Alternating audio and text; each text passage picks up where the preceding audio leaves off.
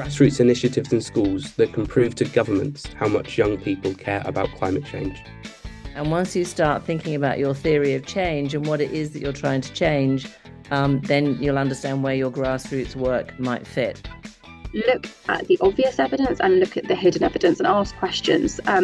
As young people, it's something that you do very, very well, is you ask questions.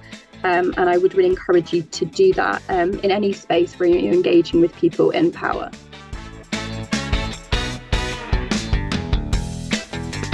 It's about giving young people from the EU and the UK opportunities to connect and work together.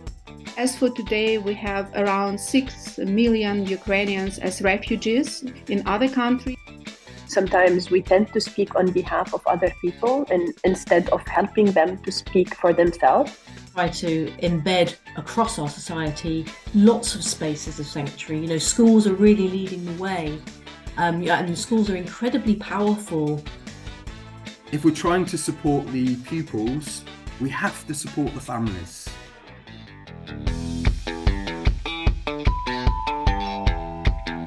Talk about how can individuals develop critical thinking skills.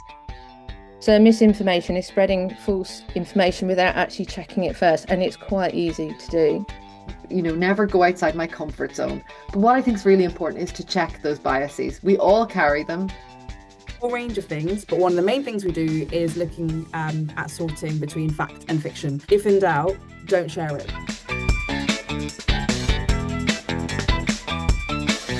And all of this comes from the social expectations, gender stereotypes, and this lack of role models as well.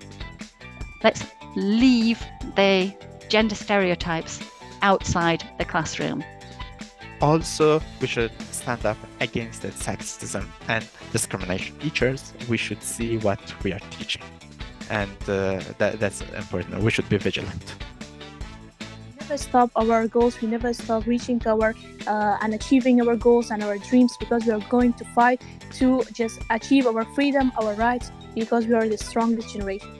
We look forward to continued engagement through the Stronger Together program.